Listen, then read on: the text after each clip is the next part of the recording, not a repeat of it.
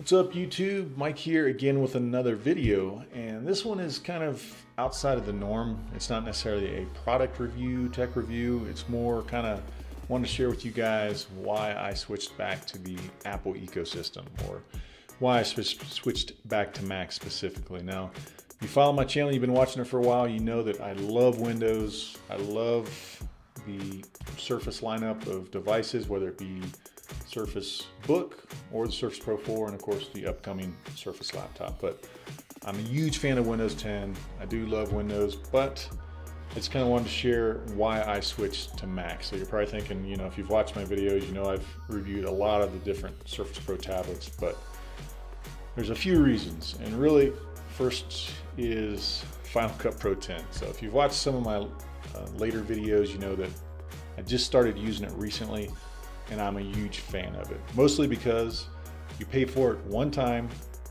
and that's it. You know, it's $300, or your other option is if you use Adobe Premiere and it's a subscription service. Now, obviously up front you're paying less money, but the longer you use it, eventually it's gonna compound and you're gonna end up paying more. So I really didn't like having to pay every single month and have that subscription, and just the efficiency of Final Cut Pro as opposed to Premiere Pro is what really sold me on switching back to Mac. So like I said, I've used Mac for years. I've had an iMac, you know, I've owned some MacBook Pros, MacBook Airs, and I have to say my favorite overall computer has always been the MacBook Air. But about a month ago I bought a MacBook Air just kind of out of curiosity because I really wanted to try Final Cut Pro. So I bought a MacBook Air. It was the lowest end model you can get, but it had, you know, now they've got 8 gigs of RAM and an i5, and it's only 1.6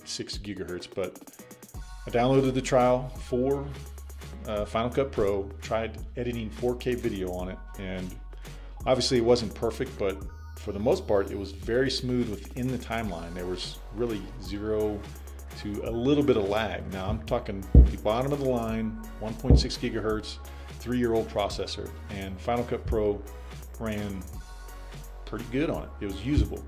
And I didn't try it with 1080p, but obviously I think with 1080p you would have zero issue.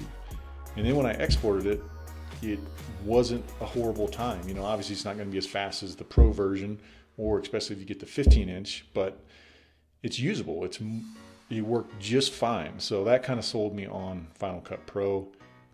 Returned the MacBook Air and went ahead and got a MacBook Pro. But even now I'm kind of thinking that I still got like another week and I can maybe return this and save $500 and go get the MacBook Air, just because it will work for what I need. But anyways, so that's the first and main reason, is I switched because of Final Cut Pro.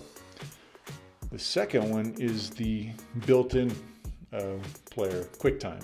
And that's because I like with QuickTime, you can natively do screen capture. So if I wanted to record my screen, I wanted to give, you know, do a tutorial on Final Cut Pro or whatever, it allows you to record your screen, and it's free and it's native to the Mac. Now with Windows, there's really not a good native solution. Now there's a really old one you can still download from Microsoft. I can't even remember what it's called, but it's really not that good. It was glitchy. It's just not a good solution.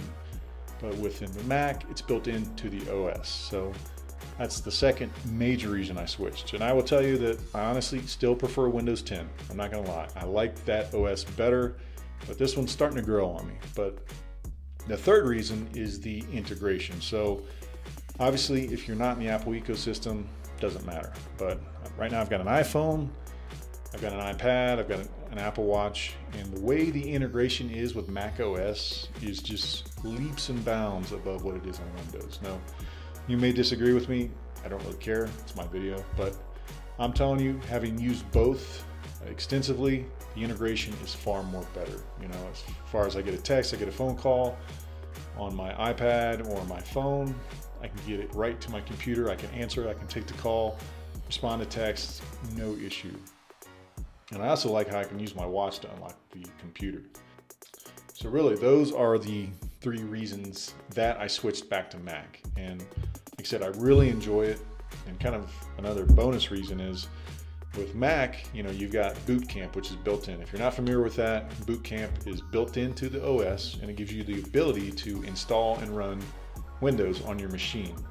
And it'll boot up, you know, you install it, you reboot, and it boots up in Windows. So all the processing power, all the graphics, it's not a virtual machine, it's an actual Windows on your machine, and it runs really well. So that's kind of the fourth unofficial reason, is the ability to run Windows. You can have your cake and eat it too, if you will. So if you really have to do something on Windows, then you can just run Boot Camp, and you can run Windows on your Mac, which obviously you can't do that with a PC. I mean, you can have a Hackintosh, but as far as a laptop and lead to Windows, there's really no way to run Mac OS as far as dual boot that I know of. I mean, you can correct me if I'm wrong, but I know for a fact it's not built into the OS like it is with Mac. So that's kind of the major reasons why I switched to Mac. Like I said, I really enjoy it. Now, obviously, Mac products, they're always going to be more expensive, except for recently,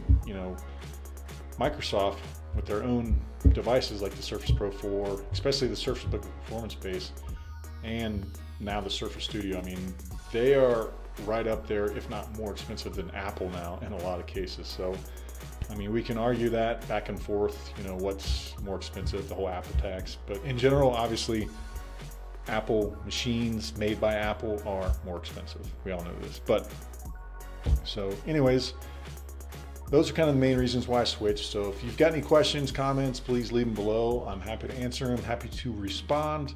If you enjoyed this video, give it a thumbs up. And if you've not subscribed, please do so. Thanks.